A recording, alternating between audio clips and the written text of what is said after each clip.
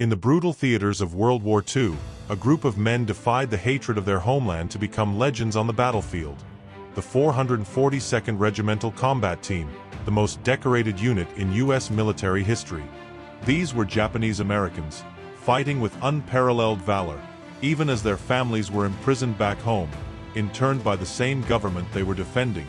The 442 ND's motto was simple: go for broke. And go they did, into the deadliest corners of Europe, where every mission seemed suicidal, but retreat was never an option. Sun Tzu said, in the midst of chaos, there is also opportunity. For these men, victory lay in the heart of that chaos, where discipline and courage were their only allies. One of their most famous feats came in October 1944, rescuing the Lost Battalion, trapped deep behind enemy lines in the Vosges Mountains. Outnumbered and surrounded, the 442nd pushed forward. In 5 days of hellish combat, they fought inch by inch, losing hundreds of their own to bring back 211 American soldiers. A victory, but one paid for in blood. For their actions, they earned 21 Medals of Honor, 9,486 Purple Hearts, and 8 Presidential Unit Citations.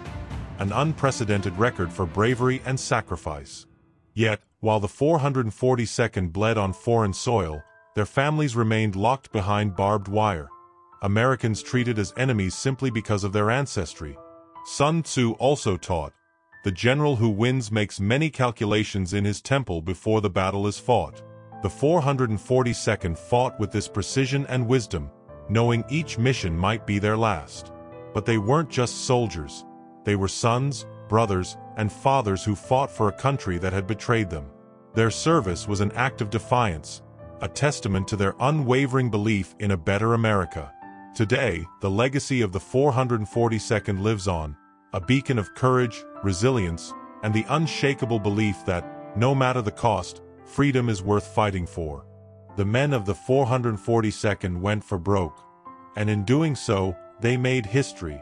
They fought for a country that hadn't fought for them, and in that battle, they won the greatest victory of all: honor.